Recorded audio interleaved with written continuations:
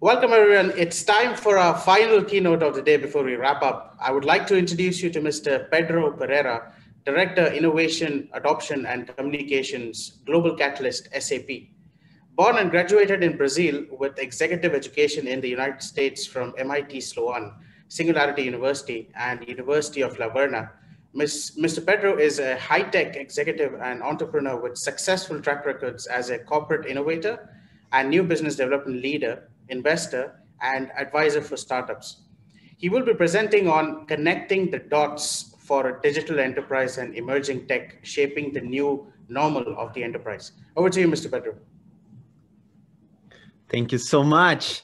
I'm going to start sharing my screen with all of you now, and I hope this is going to be a very exciting session where we're going to learn together a lot of things that will help us be at our best in our organizations.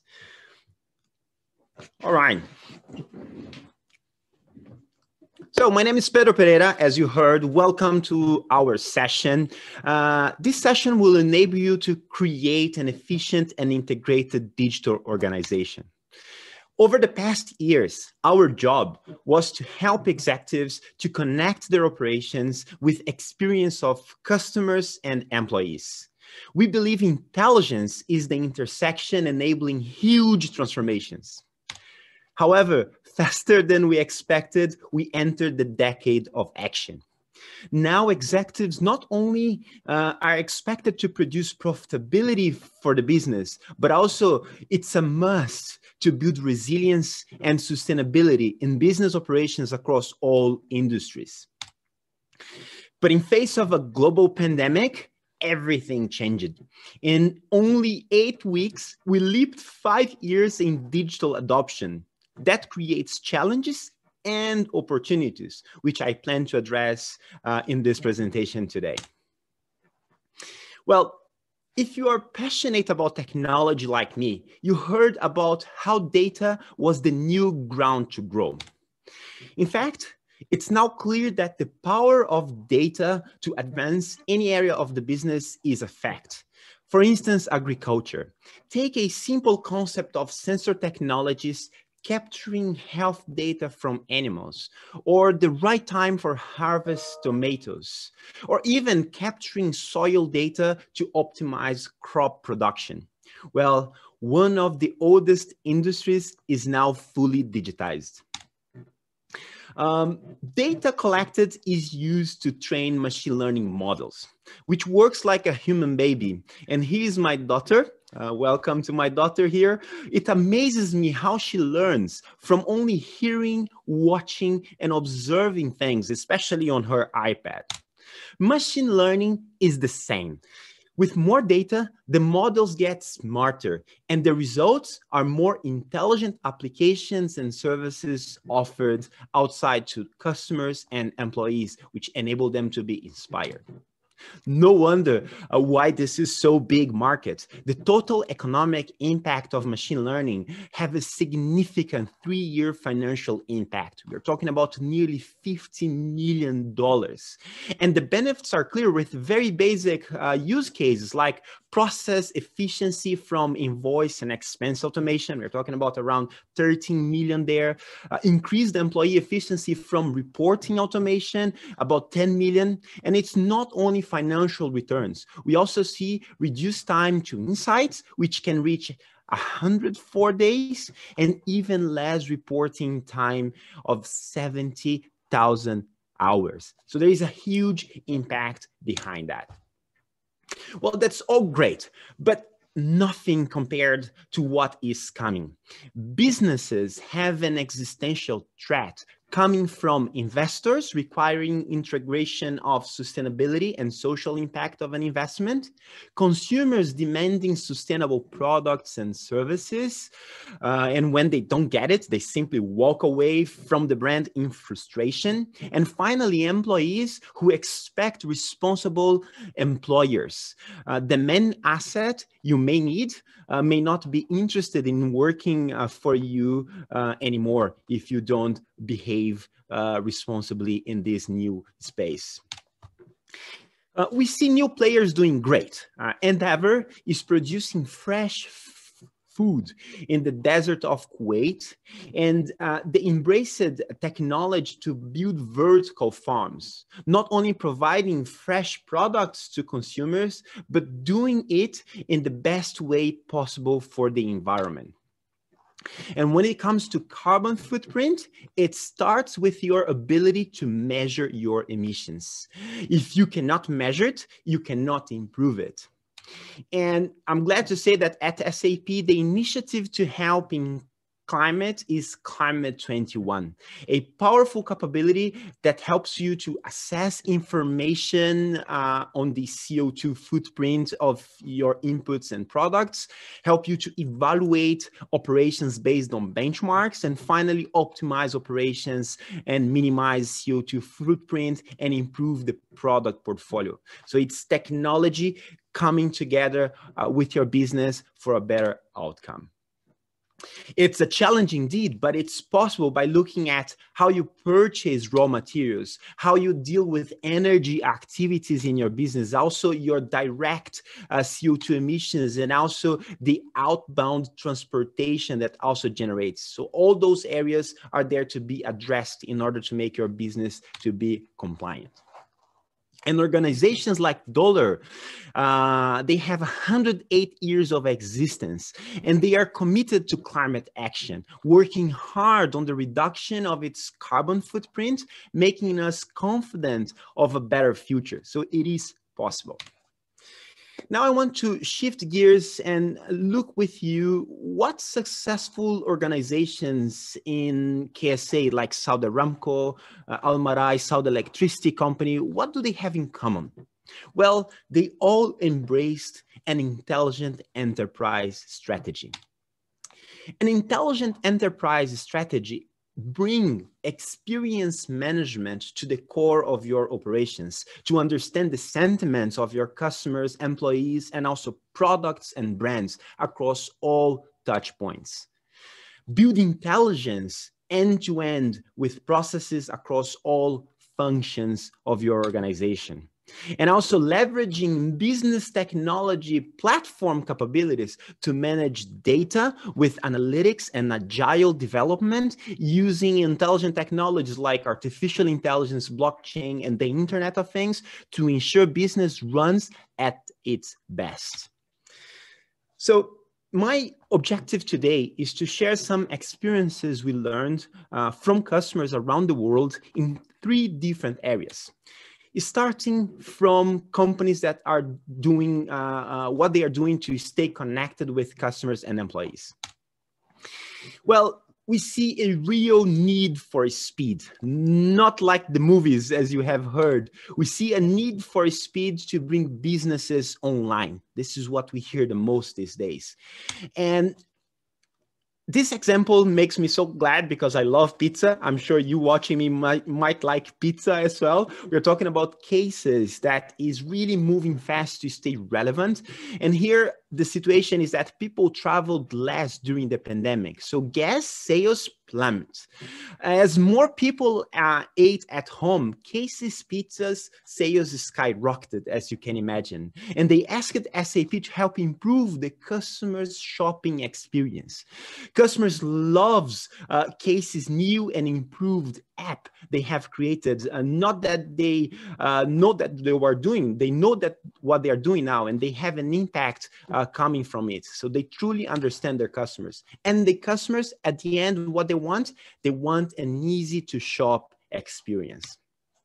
Similarly, we see different cases like Valora, who are revolutionizing shopping experience. With a cashless and customer-friendly convenience store, they can help customers to shop without cash around the clock. And Valora, the company, has everything under control. So not only an online experience, but a physical experience that is completely digital and prepared for situations like what we are having today. Now, moving forward, let's learn about how to respond and how to ensure business is resilient in this new normal. And that's the second stop of our conversation today. Here, I feel amazed by the power of the business networks. Customers, they have experienced broken supply chains, as you can imagine. And one SAP customer in the US that is building a new hospital, they were able to find a supplier with 500 hospital beds in less than 30 minutes using the SAP Ariba Discovery. Customers are telling us that their online channels are getting overloaded. Here, an intelligent ticketing solution are helping them to get the right teams to work on the right tickets automatically using artificial intelligence text analysis to understand that message and drive that message to the right team. Not only that, in customer services, there is a much further opportunity for automation. We've been working with customers that are using technologies like chatbots that help to take off the workload from our customer-facing agents. And what you see in front of you now is the case of Group Mutual that is responding to customers 24/7. This is a revolution from 400 agents versus 100 agents that's now employed and one bot that handle the information automatically. Not only that, remote working is key at this point in time, and enabling executives with decision-making is a top priority.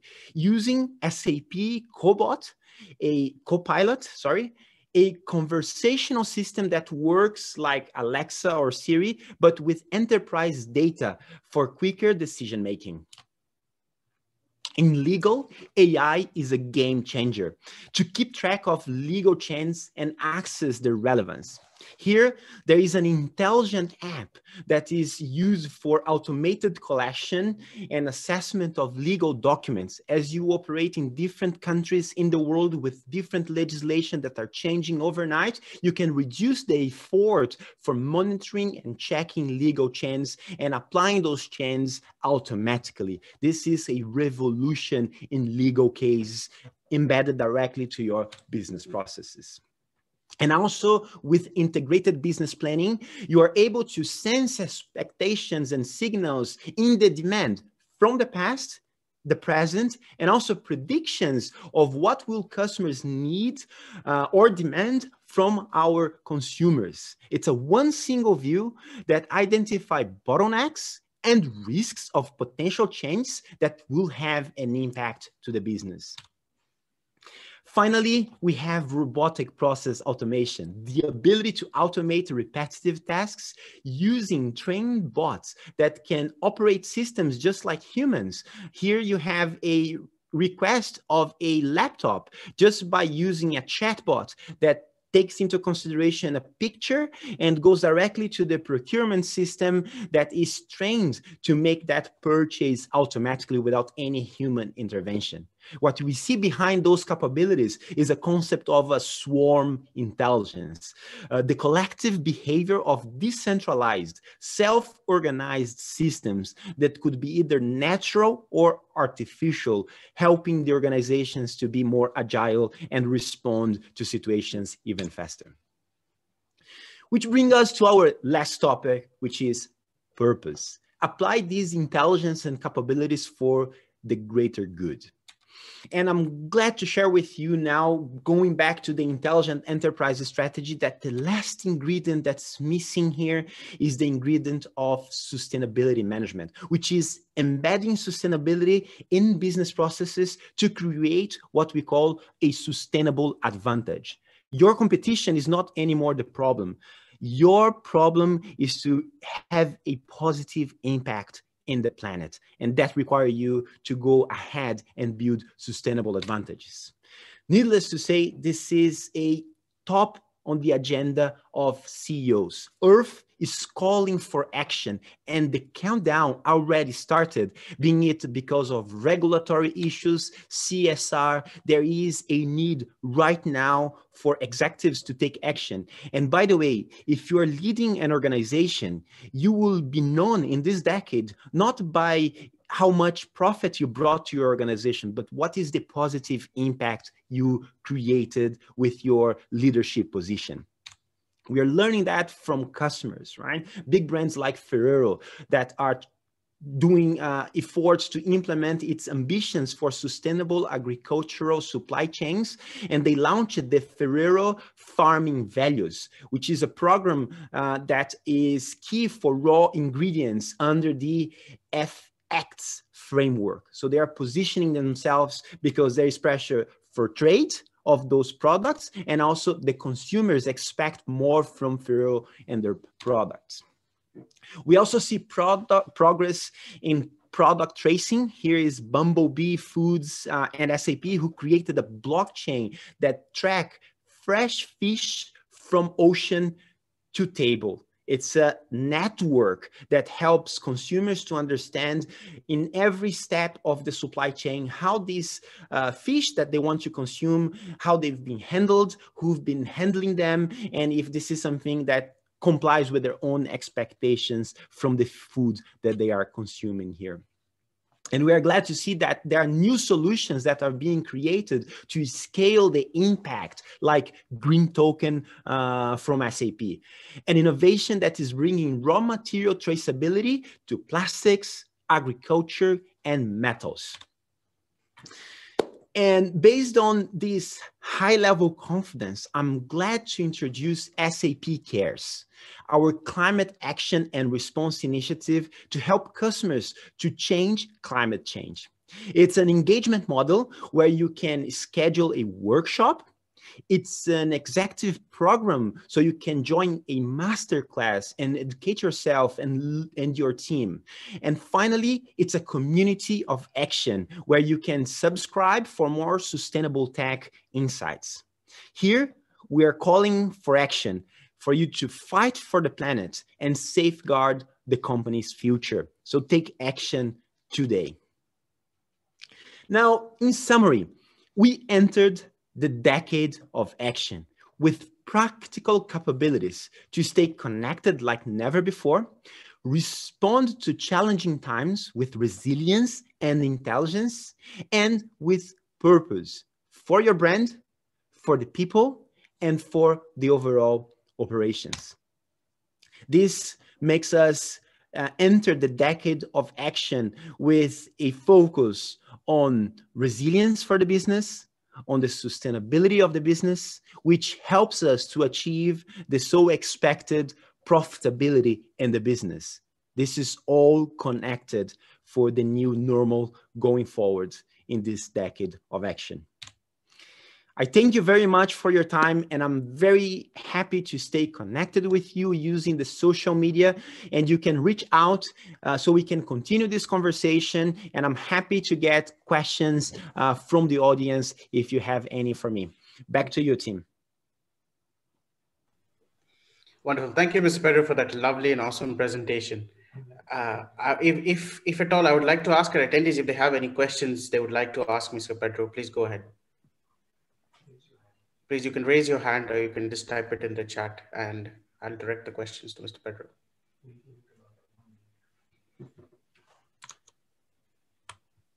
We'll give it about 1 minute.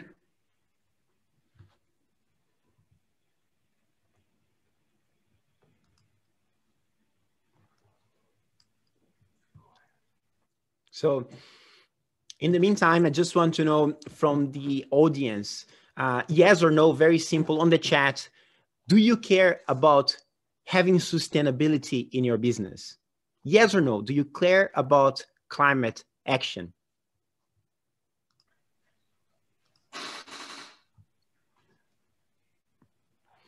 I'm glad to see some of the people saying yes, and that's a very, very, very good signal. And trust me, the conversations we are having with our customers right now, it's all driving under the same direction. They are not getting the fund that they need if they don't comply. They are not getting the products with enough demand if they don't comply. So it's not only about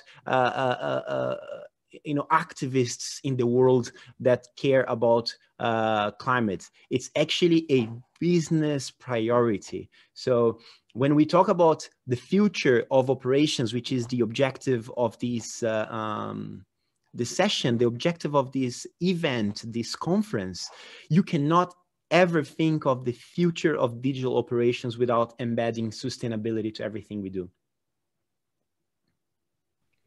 Right. Mr. Pedro, we have a question from one of our attendees, Mr. Mohammed. He asked, what is the major difference between an SAP and an Oracle? Well, I think that requires another month of conversation because there are so many differences. And I believe that we are here for a purpose, right? Which is to improve people's lives and also help organizations to run best. So run better and improve people's lives is what moves us. And the presentation that I just gave to you is where we are applying technology for that purpose. So we believe that we are a company of purpose beyond anything. And the differentiation that comes to us comes from helping our customers to be at their best, right? And that takes not only technology. So you cannot think of companies as only the technology that they can provide, but also the people and the relationships you have with those companies. Because when you need the most, you know that you have a company that is there for you. And that's what SAP strive to be. And that's why we live by values. We don't live by only pressuring customers into situations that it's not sustainable. And I think the reason is, and what is behind what I'm saying is what you heard in my presentation. Am I trying to push you any product, or am I trying to help you be at your best in your operations and your organization? So that's my personal view on the differences. I think they are great companies, but I would rather go with a company that is a purpose-driven company. I hope that answers your question, Mohammed.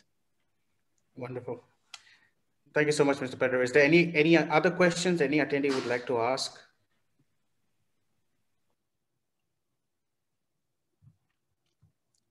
I feel very excited about this session, and I thank you very much, the entire Virtual Confex, for inviting us. I believe this is a platform for communication that we need to explore even further, because we are in a moment that the decisions we take now, they can determine the future quality of life of ourselves and our kids. So I would also be glad to continue this conversation with all of you. You have my social media handles in front of you right now. Connect with me on LinkedIn, on Instagram. I'm very active trying to share this knowledge with everybody. And if you want to schedule a workshop with SAP to explore further how you can build sustainable advantages, that's also something we can do with you. We don't have all the answers, but I think that together we can co-create the answers that you need in your business so you can differentiate for the next decade and even century to go. Well, right. If no more questions. Hi, Mr. Pedro. We have Mr. Mohammed Shahawi who has joined us. He would like to ask you a question.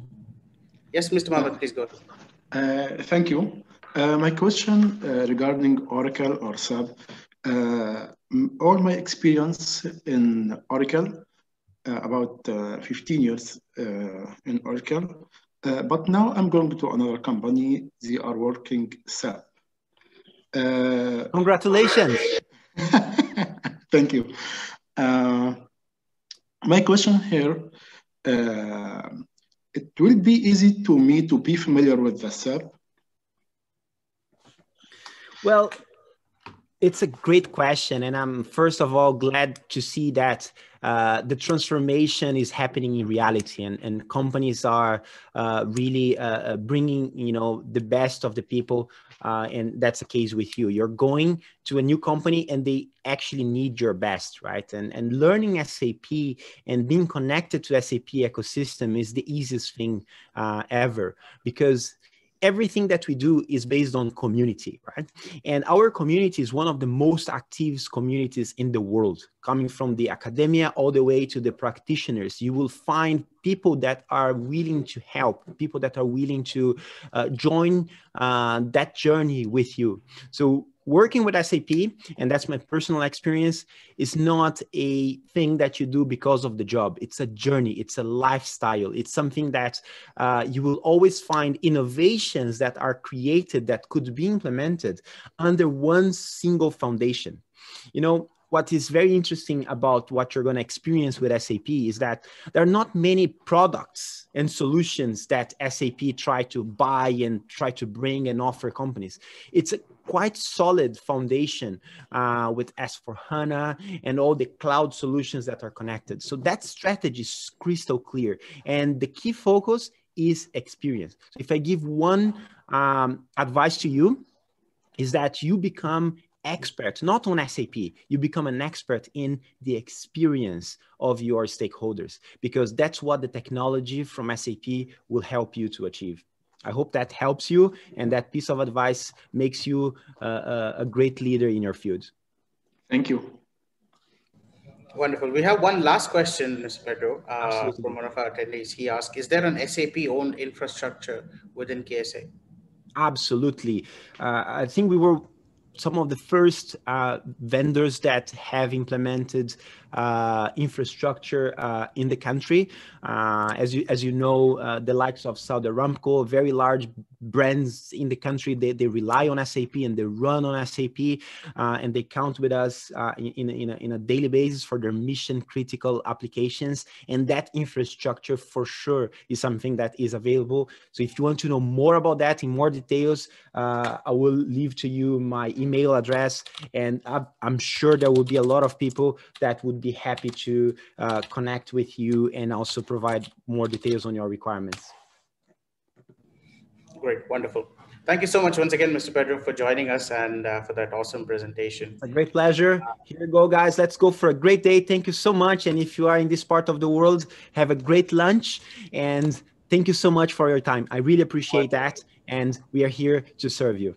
Wonderful, wonderful. And I would like to also thank all our attendees for joining us today. It was an absolute pleasure hosting all of you, and of course, all our other speakers that attended today. We look forward to delivering more successful events with your support, and we'd also once again like to thank our gold sponsors, Oracle and SAP. Once again, thank you all for joining us, and take care and be safe.